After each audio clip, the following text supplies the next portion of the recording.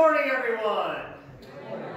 It is awesome to be here today, and just so glad to see everyone. And let's see, we kind of got some weird weather going on over the next week. So I think you get to be joyful one more week. Everybody already heard, well, it's supposed to rain. Well, that's what spring is all about. So if you want to be in a spring mood, that's warmth and rain. That's what you're going to have next week, warmth and rain. So it's a good day. It's a good day to be here in the house of the Lord. It's a good day to, I think the weather is beautiful outside. So does anybody have any announcements to share before I share? Anyone? If you didn't get a chance to get one, Ann was going to put the address to reach out to Mac if you wanted to send a Christmas card. And so there are little labels back there on the table, and it has his address on it, where he's at, the room number, all that kind of stuff. So you can take that and you can stick it right on the envelope. And if you want to send him a Christmas card or something, because Mac will probably be at Regency for, I would think, at least 4 weeks.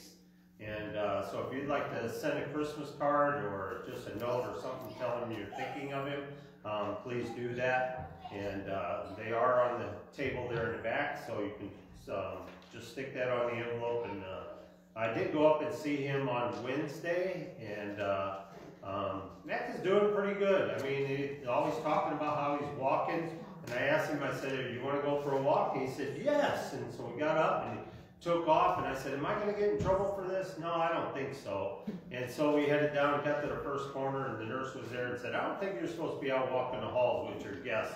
And Mac, you know you're supposed to have a mask on when you come out of your room." And so we did get in a little trouble. And but I did talk to the nurse, and she said, I said, "Is it okay if we take the long way back and continue around the walk?" And she said, "I didn't see nothing." So, and but he did really good. He's getting around really well. He's eating really good and gaining strength. So, so just continue to pray for Mac and his recovery. And of course, he's still kind of down the loss of Teresa and kind of putting that to, the memorial service. He mentioned that a couple of times, and I said, "Mac, until you're out of here and you can come, we're not doing the memorial." So just continue to pray for him, and a lot of good things happening with Mac. So let's see. Also, we have an anniversary this week on Tuesday. Jim and Sharon Bolt have an anniversary. Spoke with Sharon this week, and her infection is still there. And so they're kind of struggling with that, and she's still having some pain from the hip surgery, so we need to continue to pray for Jim and Sharon. Also today, after I get done with Nyman, so around 12 o'clock, we're going to have a mission meeting here at the church. And so if you can come back for that, we're going to kind of go over some things that we want to use our mission money with and disperse that. Also, the Feed the Pig this month is the milk money for a sorrowful mother, and so we're taking that and putting that together. So hopefully we are able to reach our goal of providing milk for 1 month, like we've been doing the last few years. And so be in prayer for that and give generously. The last number I heard from talking to some of the ladies that are working over there is they're still reaching out into the 100 plus a week in the family. So providing that milk for the kids is pretty important. Let's see, I think, I also put this in my hand, the upper rooms, the new ones are in. If you would like one of those, January, February, they're down there in the narthex, or some on the table right there, so you can grab those. And so let's sing happy anniversary to Jim and Sharon first. Happy anniversary to you. Happy anniversary to you. Happy anniversary, dear friends. Happy anniversary to you. Happy anniversary, Jim and Sharon. I do need readers for next week's Advent. And we need a couple of readers for next week's Advent reading. Dave and Mary are going to do it this week, and today is the day that we think of joy. So we light the pink candle today, and so pretty exciting there. And was trying to think. I think there's something else, but as always, when it pops in my head, I'll relay it to all of you. So whenever that happens, we'll see what happens. Well, Dick Rodino is still in touch. What's that? Dick Rodino is still in. Oh, and Dick is still, as far as I know, in St. Anthony's. Went up and visited him Sunday. He told me, "What are you doing up here?" And by the time I had visited for a while, he said, he said, "I really appreciate your visit and this there. I'm glad you came and all that, but go home and do something." And Pat said, "Don't worry about that." He tells everybody that. And I said, "I've been dealing with Mac for a while, so he doesn't bother me at all. So it's all good." So I told him he just looked like an old Studebaker sitting there in that bed, and they got him all hooked up to tubes and wires trying to diagnose what's going on. But as an update for that is they did do open heart, and he got a double bypass. That's what he was sitting on the edge of the bed, and all of a sudden just got hit with the heaviness. Fortunately, there was a fireman across the street, came over. They called the ambulance. Dick said he's not going to the hospital. Paramedic said, "Dick, you're going." And so they took him, and very fortunate for that because he did get a double bypass. And there was a third blockage, but it wasn't needed to do a bypass. So Dick was doing well when I saw him. So please continue to pray for Pat and Dick and all the family as he continues to get better. So I think that's all. So let's have a word of prayer, and then we'll go to the call to worship. Father God, today is Sunday, the day of joy, the third Sunday of Advent. We come before you, Father, standing here in awe of our God. And we are so full of joy today. We've been looking at hope and peace, and today is about joy.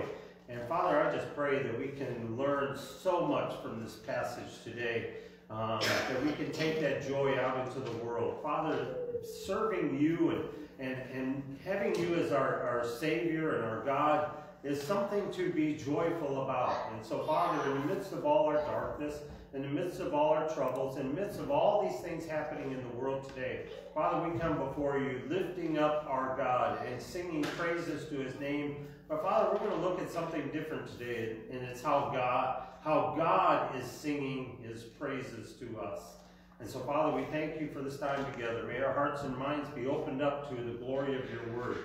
In all that we do today, Father, may we glorify you. May we bring the message of Christ to the world and the people in which we see. Father, our hearts are filled with joy today as we come before you, and we are able to worship with you here in the sanctuary or whether we join online. It doesn't matter. We are all one in the body of Christ. In Jesus' name we pray. Amen. Let's all join together in the call to worship. A path to our God. Weaving through the busyness. Overcoming roadblocks and detours. A way to go home. Leaving the past in the past. Moving from darkness and exile. Coming into the Lord. Advent is a path to our God. A way to come home. A discovery of God's voice. Rejoice, rejoice, God is with us. Let us sing our first hymn, 230, O Little Town of Bethlehem.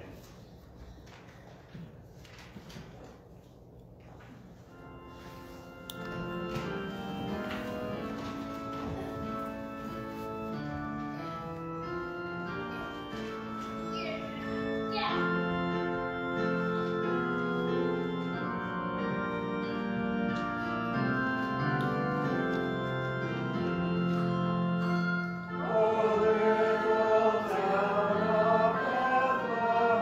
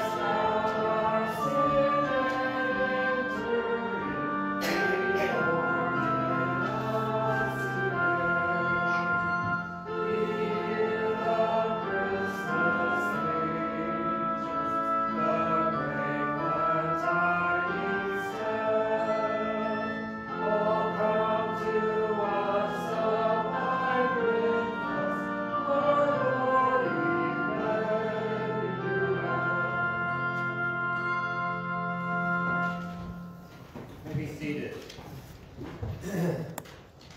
Today's question that was given by somebody is going to be a two-part question, meaning not going to answer both parts this week, but one part will be this week and the next part is basically two different questions. And so the first question that I will give to you is this: what happened to the Native American Indians before they were introduced to Christ?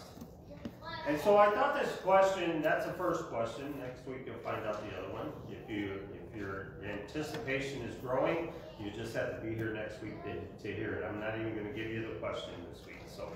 But I found this kind of interesting in a sense that it made me kind of think about this, and I even ordered a book and to read about Christianity and the Native American Indians and how it works. And when I got it, when I came in the mail, it was like this thick, and I was not expecting that. I should have looked at all the pages, see how much was in there. So it's going to take a lot more research to say this, because I feel that I am not an authority on this subject. And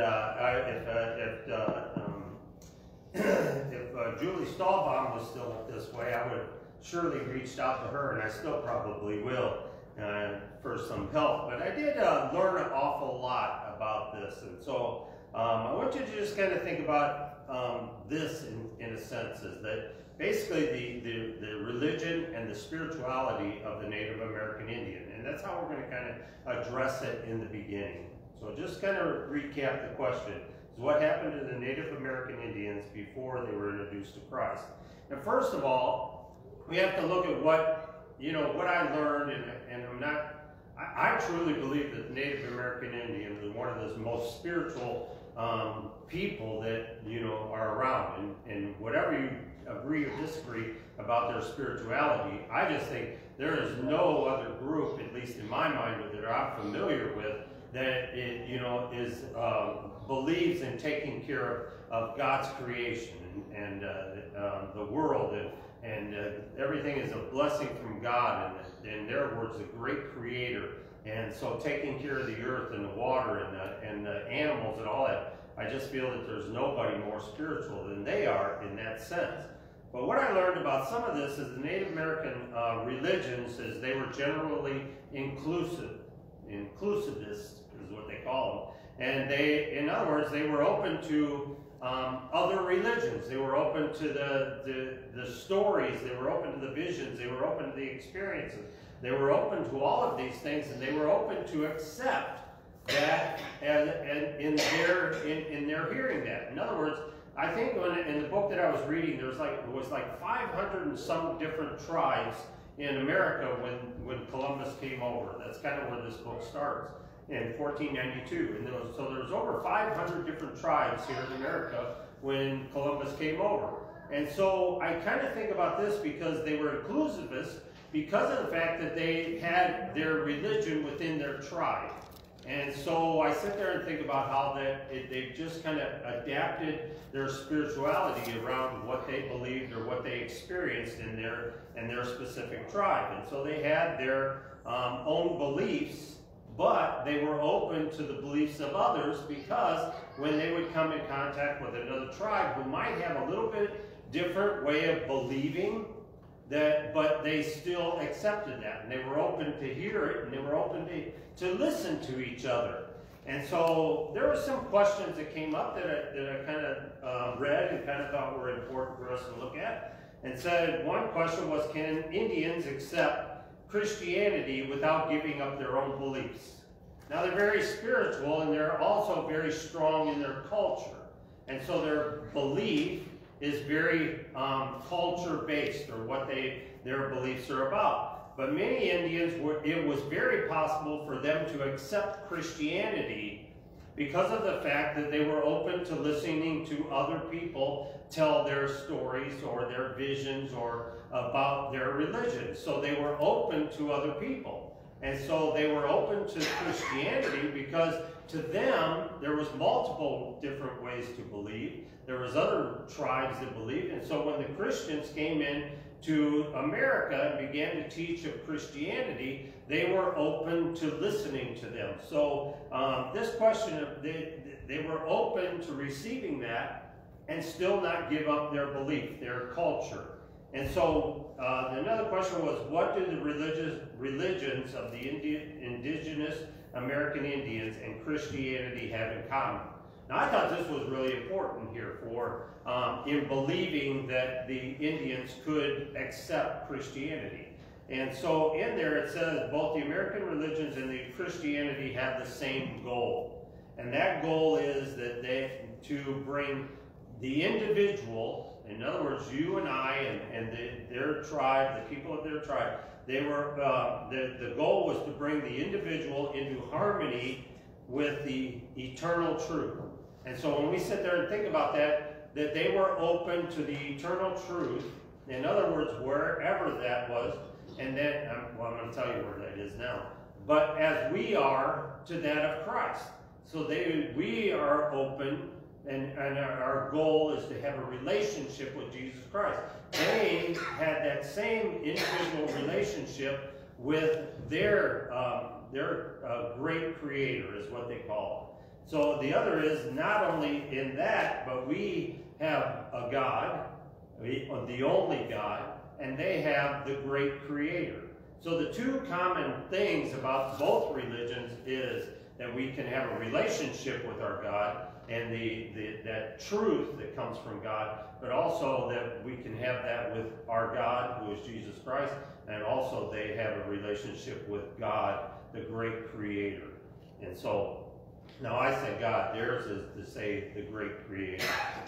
But one of the struggles that was especially for the missionaries, in 1492, Columbus came over, and I'm not going to get into all the history and the hate and all that was going on, but it was later, years later, I can't remember the exact date, but I think it was 1498 or something like that, that the missionaries came over to teach Christianity. They were very involved in coming in. But one of the struggles of the missionaries was this, is that the struggle of the missionary was the multitude of different denominations. And so there was, meaning that I just told you, that kind of could be every tribe, every other tribe, all that they believed in different religions, and it was based on their culture, it was based on their tribe. And so they believed in all these different religions that could be possible. And so the missionaries struggled with that because the missionaries believed there was one God. And so I found this quote that was by a Seneca chief that said this, and this could be seen as the struggle of the American Indian with the teaching of the missionaries. And this Seneca chief said this: if there is but one religion, why do you white people differ so much? And I kind of thought that was really important. Is if there's one religion, why do you white people struggle so much about that religion? And so I kind of began to think about that, about the struggles that we still have today. We still struggle with that. But my question is this, and I've said every week that this kind of has opened up a door to a Bible study, because there's so much more to what we could discuss in this than just this little segment here. So I'm going to say this, as we must remember that not everyone connects with God in the same way. Now, I've said this over and over. The Bible speaks to us wherever we are. We can read we're going to read Zephaniah today, and I'm going to read you, and I'm going to tell you what it meant for the people of that day, what Zephaniah was talking about, and then I'm going to tell you what we believe as Christians that it's telling us. The Bible speaks to us in different ways. It speaks to us where we are. And so in that, you must remember that not everyone connects with God in the same way. But I'm going to throw this out to you. Nor does God connect with everyone in the same way. And I think that's important, because God may speak to you in one way and connect with you, but he speaks to me in another way. And I think that comes from the Old Testament. I think we can have an example of that in the Old Testament reading with Zephaniah that we have today. What God was doing in that time period and what God is telling us today is two different ways. So God connects with us in different ways, and we can't expect everyone to connect in God in the same way. Missionaries came over to America a few years after Columbus' arrival. I said I think it was 1498, if I remember right. And so I'm going to throw out this question from this person's question. Is this: who's to say that God was not there already? Who's to say that God wasn't at work within the tribes of the Native American Indians long before the missionaries came over here? God connects with people in different ways. And I'm going to throw you a curveball to think about. There are 198 different names and titles for Jesus in the Bible today. 198 different names or titles for Jesus today. That's in the Bible. In this time, when in 1492, there was no written Bible, there was no written word. This was a spiritual life that the Native American Indian.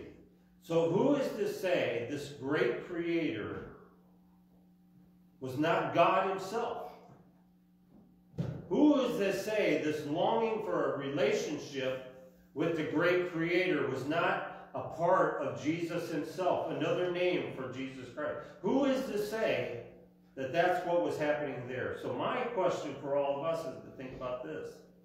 There are 20 plus, I couldn't remember exactly, I counted them one Easter Sunday in the paper when they come up, and all the churches in the community get to put an ad in the paper. You know, there are 20 plus, I can't remember, 22, 27, whatever, in this community alone.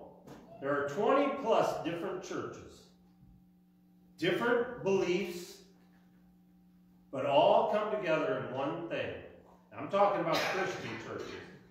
But all of them come together in that one thing, that there is a relationship with our God through Jesus Christ.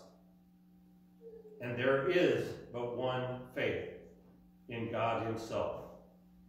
So who's to say that God wasn't at work long before the missionaries ever came into the tribes of the Native Americans? Let's pray. Father God, sometimes our minds can limit the work of God. And so today, Father, we come before you.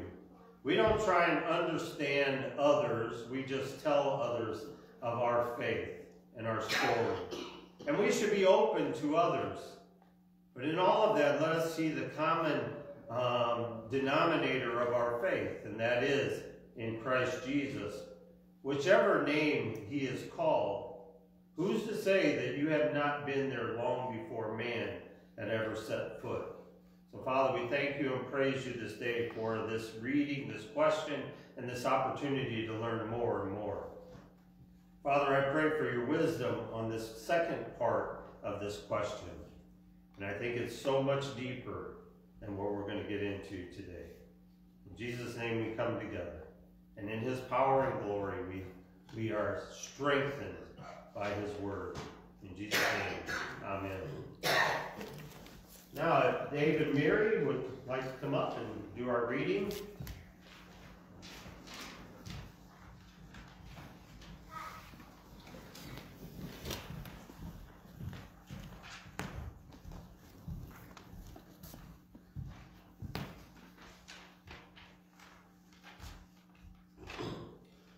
It's a reunion every time we go home, every time we embrace those we love. No matter how long it has been, it feels like sunrise. Like the clouds are parting and the rain has ended. It is joy, nothing less than pure joy, to grab hold of those who are home for us, who make home for us, whether we wake up to them every day or travel many miles to see them again. It is joy to go home. The prophet Zephaniah tells us to rejoice at the thought of going home. The prophet tells us to imagine being set free, being unburdened, being released to fully live in the grace and wonder of life itself, surrounded by those who love us like no one else. And then to live like that was our truth, even now, even here. It is a joy to go home. John the Baptist reminds us, however, that it takes choices to live in this joy. It doesn't just happen. We choose to make life a joy by how we love others, by how we serve and give and care for others by how we do the job we do and how we impact the world around us. We build joy as we build a home in this world and the next. We light these candles, the candle of hope and of peace and of joy, as a sign that we are on our way home. We walk with a skip in our step because we can see the destination, and it is pure joy. It is time to go home.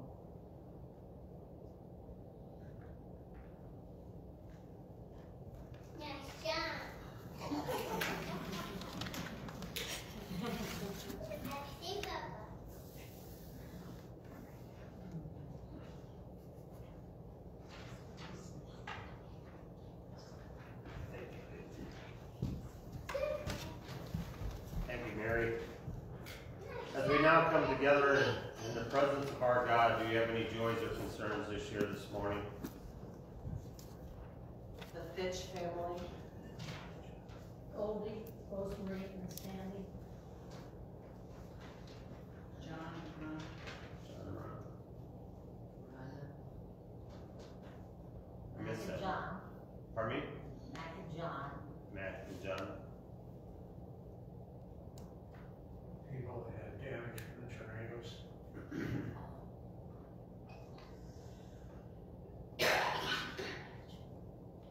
My mom.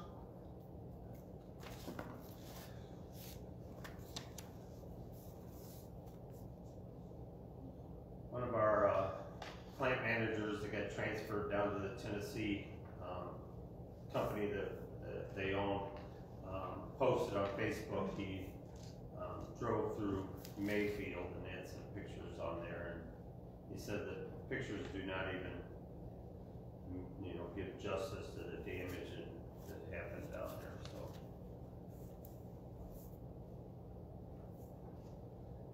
prayers for Jim and Sharon. Dick and Pat. Pardon me? Dick and Pat. Dick and Pat, all family.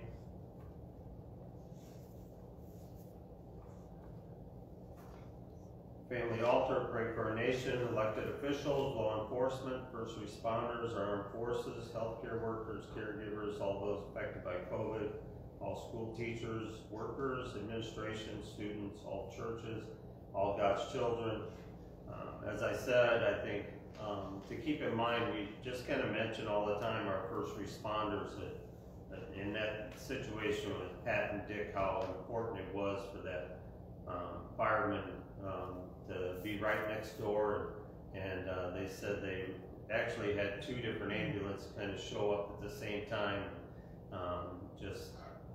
in that situation where Dick says, "I'm not going nowhere," and Pat had reinforcements. I forget the paramedic, her name, but they both knew her, and she said, "Dick, you're going to the hospital." And so sometimes you just need that extra boost and to get some stubborn man to go somewhere. So I want to keep in our prayers all the schools and healthcare workers and the numbers. You might know Chuck and Betty Green. Chuck is in the hospital. Went in yesterday, and as far as I know, I don't know that he got a room yet, but he was sitting out in the hallway, laying out in the hallway, because they had no rooms, they were full. And so that our hospitals and, they're just packed and with people. And so we want to continue to pray for all the doctors and nurses and all those in the healthcare facilities. So let's pray. Father God, you are a God in all of these situations. You bring healing, and you bring joy, and you bring struggles, and all of these things. Father, we know that your guidance is what we need to reach out for. Father, we pray for healing, but for many families there is not healing, and that healing comes in knowing the promise of God, that there is a place, a kingdom, a place that has been prepared specifically for us. And that's the only hope, and that's the only peace that we can receive. And so, Father, today we come before you and we thank you for the first responders that go into the homes and help bring this medical treatments long before we ever make it to a doctor or a nurse. We thank you for their willingness to do that. Father, we thank you for those who go out into these homes to help get those patients into the vehicles, those who respond to the accidents, and those who respond all night long in the tragedies through the tornadoes that traveled some 227 miles through 4 states. The devastation was great, and the people responded and worked diligently to help bring peace into the families of those who were tragically lost their life or injured. Father, there's great destruction going on, and Father, we know that you are there in the midst of all that. And Father, we are so thankful that we can be here today and gather in your name to hear your word, to sing songs to your praise. In all of these things, Father, we thank you for that opportunity. But Father, there are people, as we talked about last week, who fear coming home. And Father, there's destruction, there's disease, there is illness, there is tragedy. There's all of these things in the homes of so many. So Father, today we come before you, thanking you for the opportunity to be able to lift them up to you. Father, we know in our hearts that you can bring peace and joy, but we also know that that time of grief can run for so long. And so Father, we just pray that your eyes, your ears can be cast upon these people so they can see the difficulty, but also know that there is a time and that things will be better, and to see the joy in knowing that Christ has prepared a place for us in your kingdom. And so Father, in all of this, we do live within our hearts here on earth, but Father, we want to expand so much greater, that to eternal life, that to know that we will never die.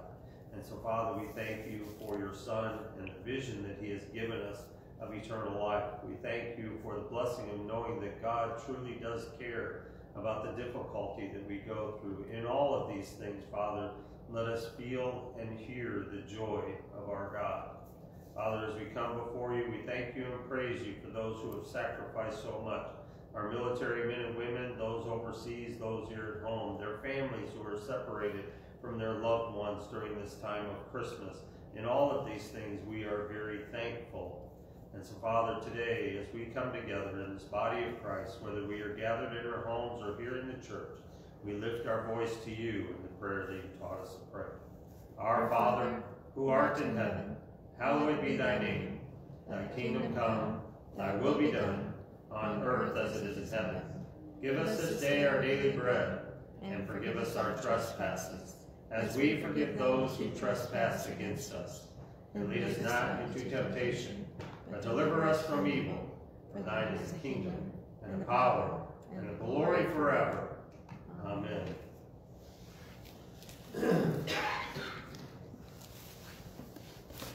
Our scripture lesson for today comes from the book of Zephaniah, and we will be reading from chapter 3, verses 14 to 20. And this is entitled in the Bible about a song of joy, but we're going to kind of look at it a little bit later in a different way than maybe you're kind of used to hearing this. So let's hear the message for all of us in this song of joy as we hear these words from God. Sing aloud, O daughter of Zion. Shout, O Israel. Rejoice and exult with all your heart, O daughter Jerusalem. The Lord has taken away the judgments against you. He has turned away your enemies. The King of Israel, the Lord, is in your midst. You shall fear disaster no more. On that day it shall be said to Jerusalem, do not fear, O Zion. Do not let your hands grow weak. The Lord your God is in your midst, a warrior who gives victory. He will rejoice over you with gladness. He will renew you in his love. He will exult over you with loud singing, as on the day of the festival. I will remove disaster from you, so that you will not bear reproach for it. I will deal with all your oppressors at that time.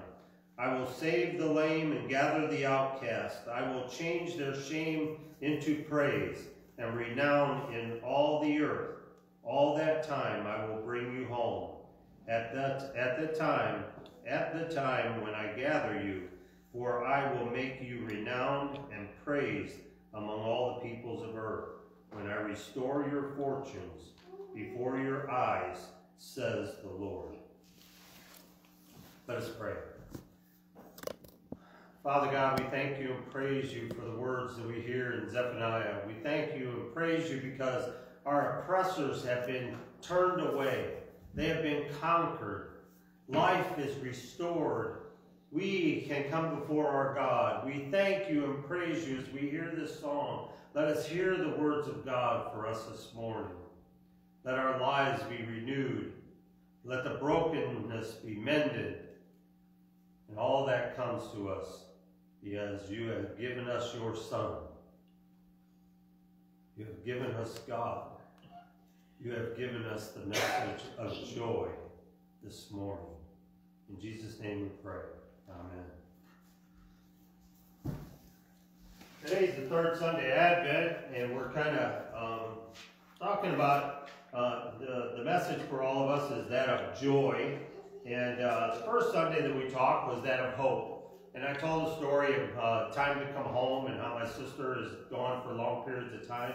And then she comes home, and it's that time of hope. It's time of joy, and because she is coming home. And the second Sunday was that of peace and the fear of home. We kind of talked a little bit about those who fear home, those who fear coming home. And it might be things of different things, hatred. It might be something going on in their life. It might be a disease. It might be a lot of different things. Addiction is one of the things that's kind of come to me through the last couple of weeks, that the addiction of somebody in their family brings a fear of coming home, or somebody being sick, and fear of losing someone. And I really think that even today, that fear of home can come very strong to those that were in that path of the tornado. You take in the Amazon building and the lives that were lost in there, and the tragedy. The candle factory in Illinois, the 110 people were working there, and I haven't heard how many lost their life, or where that was at, but there's a fear of coming home because their loved one isn't there anymore. And so we talked about that last week, and the peace that we can find in coming home to God. And this week is that of joy, and the joy of home.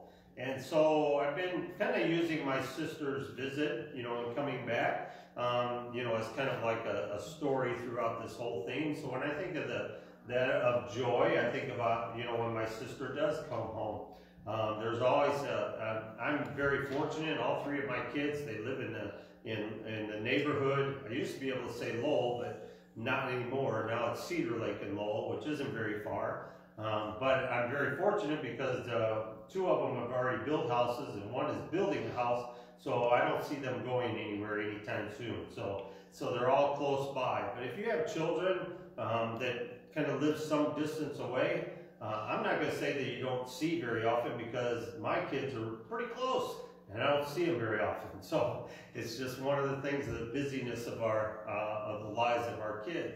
And so in that, my kids don't come a long way, but there's great joy when they do come over and come to visit. And so when I think about Debbie, when she comes home, there's great joy in the home when she comes home. But one of the things that always happens is when somebody comes, is that they make this big, long to-do list. They make this list of things that they feel they have to do to make my sister feel happy. We're going to come back, and they used to sit down and do this. We sit down and make this long list. We're going to go here, we're going to go there, we're going to do this, we're going to do that, and we're going to go shopping. And in my mind, I'm sitting there thinking, all you're going to do is buy the things that'll be in a yard sale in the next year. But they sit there and think, well, these are the things I can't get at home, and all that. And so they sit there and say, well, what day are you going to take off work? And I said, what day are you not going to do the to-do list? That's the day I'm going to take off work.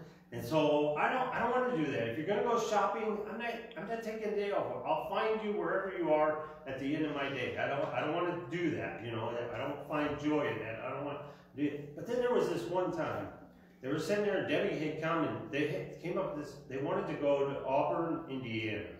You know what's in Auburn, Indiana? Is the Auburn Cord Duesenberg Car Museum, Automobile Museum. Said, oh yeah, I can take a day off later. Because I can spend quality time with my sister while driving to Auburn, Indiana. It's a little bit of a drive, not too far. But I can spend quality time. So I can do that for my sister. Of course, part of that was about, I've always wanted to go to that museum. I've always wanted to see those cars. You know, they are absolutely beautiful. They're cars to behold. It's just, they're works of art, and I just love going there. I love looking at the cars. Although it did come to my mind, is that here well, things have changed now, but in Northwest Indiana, man, that car had to be hard to drive in the wintertime. Man, them little skinny tires on there, no heat of any kind, and all that kind of stuff. You have to tell me about it, John. So, and I think that in the summer of August, it had to be hot in that car. In the wintertime, it had to be cold in that car. It had to be hard to drive in the snow and all that. But they were absolutely beautiful cars. I really enjoyed going there. And as a sidebar, yeah, I enjoyed spending time with my sister driving there and coming back. So there was a kind of like a thing that I wanted for myself because I'd always wanted to go there, but also I was glad that somebody else wanted to go there. So that was a joy, but I was not interested in being a part of that to-do list. And so I'm very thankful now that my sister, when she comes home, she just says, you know what? I want to visit with people. I want to visit with the family. I want to stay. I don't want to have to go anywhere. And I'm like, yes. That's all about. That's the joy of home. That's the joy of coming home and spending time together. So in today's scripture, in Zephaniah, it's a joy. But I think there's something that we have to see in the words of Zephaniah in chapter 3. It's a song of joy is how it's said. But I want you to kind of think about this, is that this is God singing the song to the people. See, we sit there, too many times we sit there and the book of Psalm is just full of songs, songs of David and all that kind of stuff. It's full of songs, and many songs are written off the scriptures over and over. But in here, this song that we're hearing here, this is God singing this song to the people of Jerusalem and Judah. Now, we did a Bible study, it's been a while ago, but we did a Bible study, it's 4 or 6 weeks, I couldn't remember, but this passage kind of come to mind. I don't think we did it on this passage, but the Bible study was about what do the people of the Old Testament hear when we read the scripture. Now we know in Isaiah, you know, we hear in Isaiah all the time the Christmas, you know, scripture out of Isaiah and the prophecy of the coming of Christ and all these kind of things.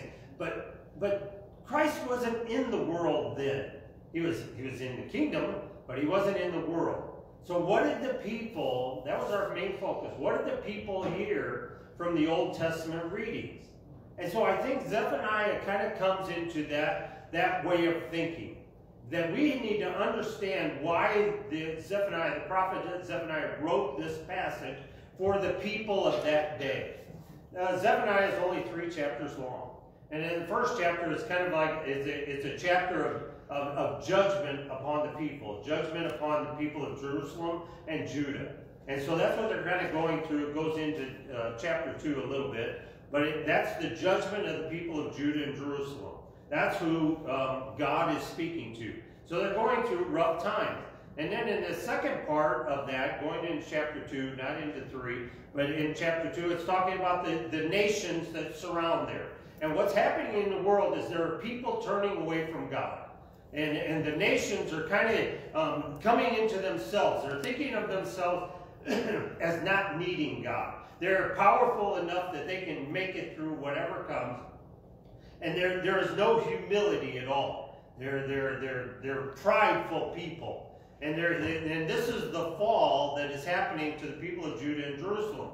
And so this is what is happening in the world. And so there is this tragic, difficult time for the people of Judah and Jerusalem.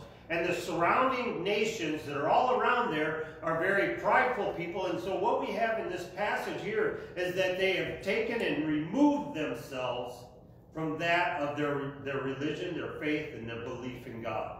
In other words, God has not become the specific source of strength for the people of Judah. And there is this turning away from God. And so in chapter 3, in the first verse, 1 through 7, I think we kind of take this change where the people are coming back to God. How many times do we come back to God through the tragedies and the difficulties in our life? Sure, I think we continue to believe. We believe in God, but we don't depend on Him.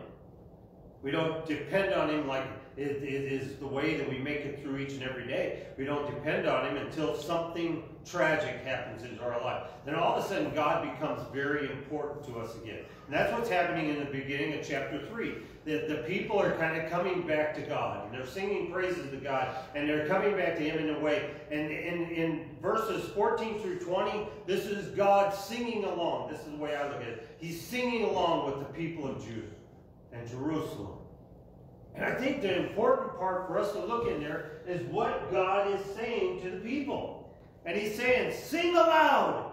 In other words, be joyful. Sing aloud, O daughter of Zion. Shout, O Israel. And in other words, the people of God, the Israelites. Rejoice and exult with all your heart, O daughter of Jerusalem. He's telling them how to rejoice in coming back to Him. But I also think that God is singing to the people, and He is rejoicing because they came back to Him. I think that's important for us to understand. That when we wander, when we drift, I love the call to worship and how Dr. Weber was one that taught my last class. I love that guy. But I love the vision he gave to us, winding through the ordinary. I think, isn't that the way your life is? Isn't that the way my life is? Is that everything becomes ordinary. I'm going to work. I'm coming home. 3 hours later, I'm going to bed because I get up at 3 o'clock. It's the ordinary. It's just winding through the ordinary. And then weaving through the busyness. See, I think winding is just kind of leisurely. I think weaving is you're going a little bit quicker. You want to get through all that busyness. And overcoming roadblocks and detours. We all have roadblocks and detours. But I think in all of the busyness and all of the ordinary and all of the roadblocks and all that, I think we kind of depend on ourselves, much like the nations that surrounded Judah and Jerusalem. So we become more dependent on ourselves. And then something, some tragedy, some situation comes into our life. And all of a sudden we feel a need to come back to God. I don't think this is odd for any. I think it happens to all of us. We're not different than anyone else. It's just a part of who we are. It's a part of our life. And I think what we need to hear here is how God is rejoicing with the people of Jerusalem and Judah. And He's rejoicing with them, and He's saying, sing aloud. Tell other people of the praises of your God. Tell others of the joy of your God. Tell others of the things that are happening in your life. Don't just keep it to yourself. Shout aloud.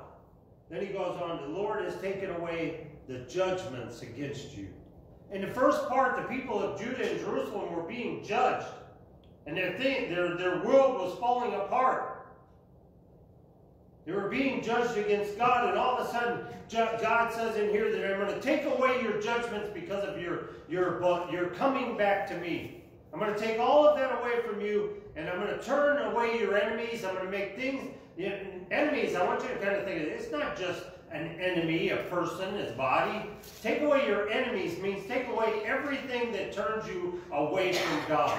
Maybe it's the addiction that we talked about in the fear of home. Maybe it's tragedy in the home. Maybe it's hatred in the home. Maybe it's a disagreement with a family member. Maybe it's a fear of coming back home because you have been gone so long and you're not sure how you're going to be received. I missed so many Christmases with my family. How are they going to receive me? I think our enemies is that which turns us away from God. And so when you say that, he says, I'm going to turn away your enemies because of your faithfulness to come back to me. And the King of Israel, the Lord, is in your midst. And in other words, in the very presence of the people of Judah and Jerusalem. that God has come to him in the midst of all that. And on that day, and we talked about all through this, and in our whole major theme throughout all of this is coming home from Christmas. And our theme for that is coming back to God. Coming back into our relationship with God. Taking away the commercialism of Christmas and getting back to what it truly means, and that's coming back to Christ. We have the vision on Christmas of the baby Jesus here, but sometimes coming back to Christ means coming back to the God that we accepted at whatever time in our life. He who is fully God, he who has forgiven our sins, he who went to the cross and died for you and I, that's the one we are coming back to. That's the one we're coming back to at this time of Christmas. And so God says in there, I will remove disaster from you. I will change their shame into praise. And at that time, in other words, the day of the Lord's coming again, I will bring you home at a time when I will gather you, and I will make the renowned and praised among the peoples of the earth. God is going to restore the earth. He's going to restore humanity. He's going to restore our faith in him.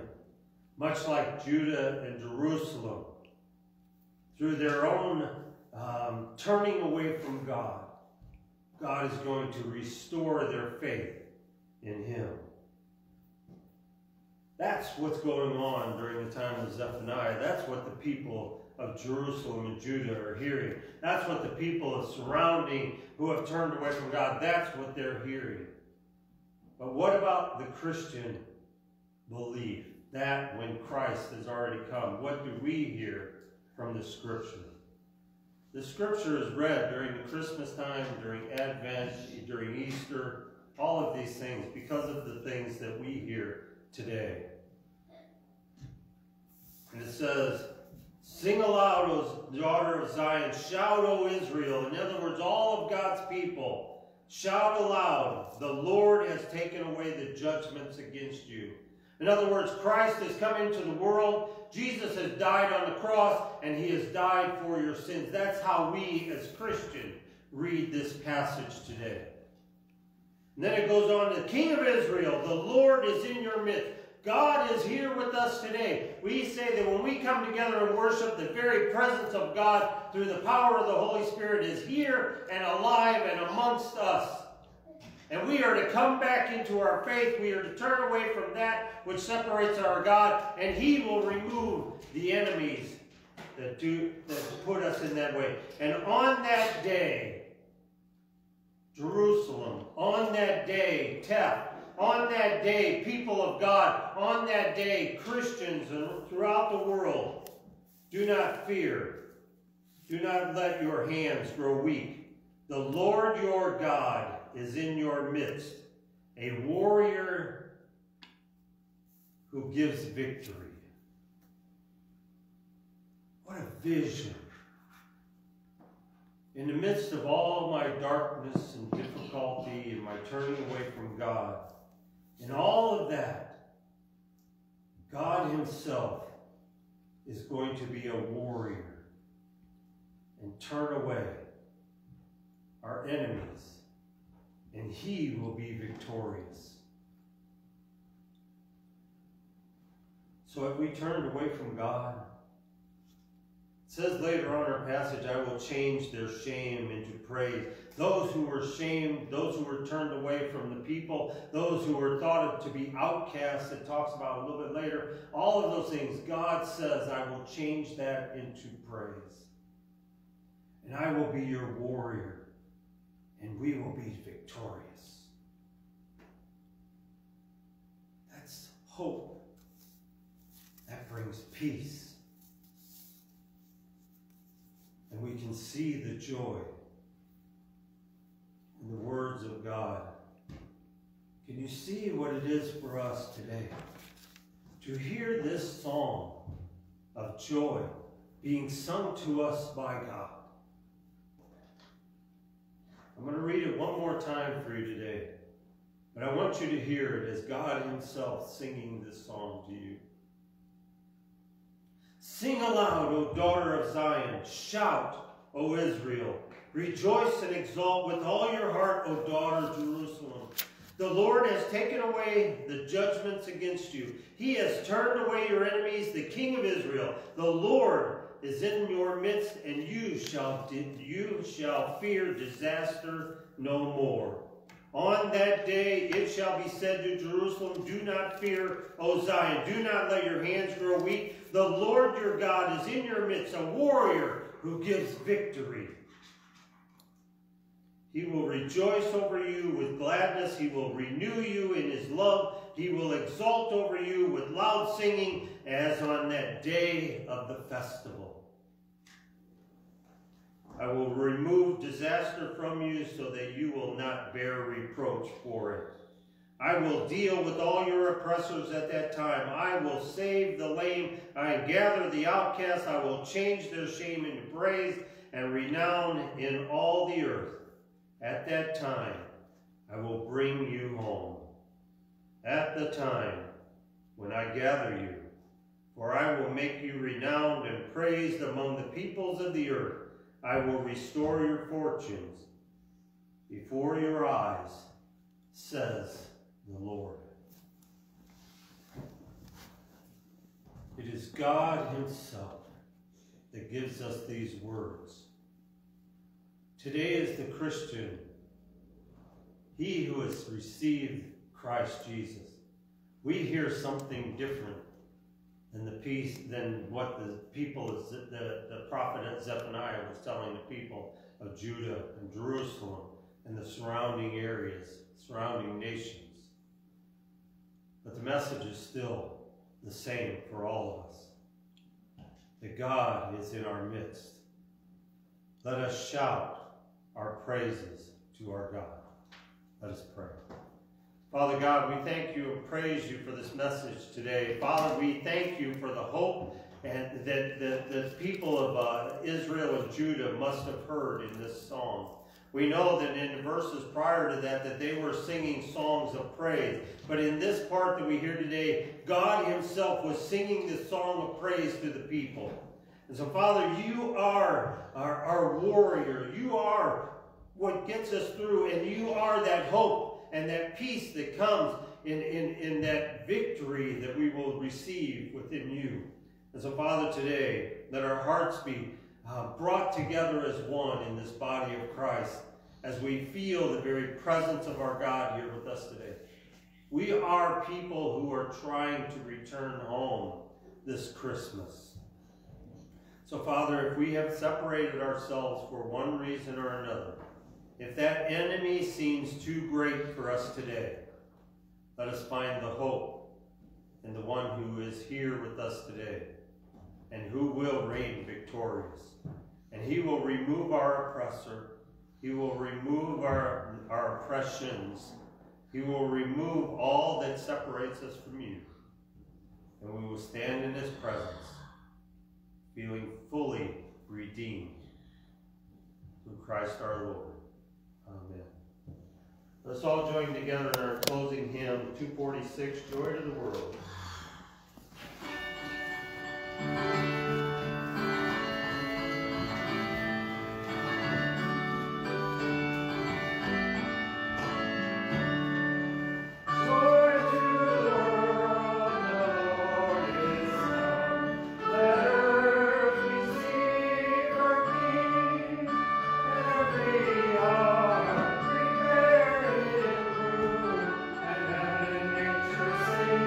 And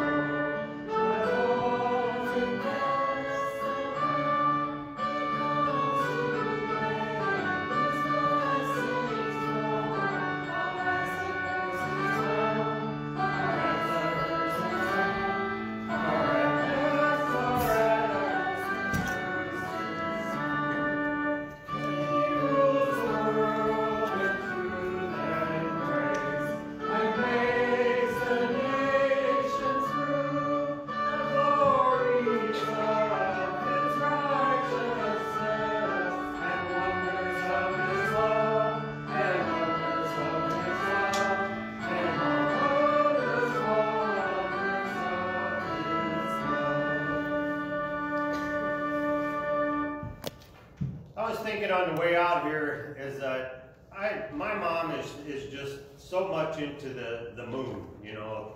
And the moon is up, and it could be a sliver, it could be a full moon, it could be whatever, and she's just got to run outside and look at the moon because she says that she knows that her sister in Southern Illinois is looking at the same moon. So they talk to each other, and I think it's ridiculous. And so, but if it works for them, it's all good. And so, but I was sitting there thinking about the sunrise this morning. Now, I do like the sunrise, but one of the things about the sunrise that I kind of see is that the majority of my time in seeing a sunrise, because I get to work, it's dark, I come home, it's dark. And so the majority of my sunrise and sunset is obscured by the branches of a tree, because it's usually when I'm sitting in a tree stand that I'm able to watch that. And so today I was coming out here and I just saw the sun coming up, and the pictures that I took as watching the sun was always through the trees. And because I just like that vision of that coming through there. And so, but in sunrise, for me, it just, majority of the time, it's always obscured by something. Even if it's up on straight above me, I'm looking through the trees, I just never see that kind of full thing. At least that's my vision kind of thing. And so I just kind of thought that that's kind of how life is that there's something out there, something so beautiful, but there's things in our life that just kind of block the full vision of that. And so I think sometimes for all of us is that seeing God truly at work in our life is kind of blocked by all the different obscurities and difficulty and oppression and all that in our life. So we have to just kind of focus beyond those branches and those twigs and that which blocks out part of the sun in our life, meaning S-O-N.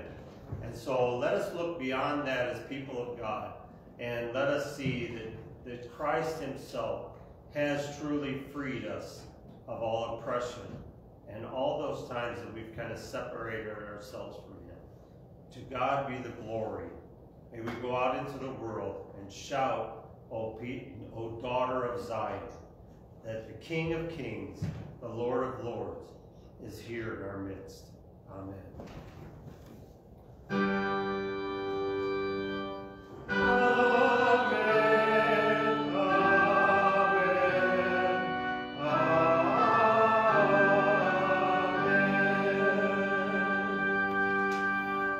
The peace of Christ be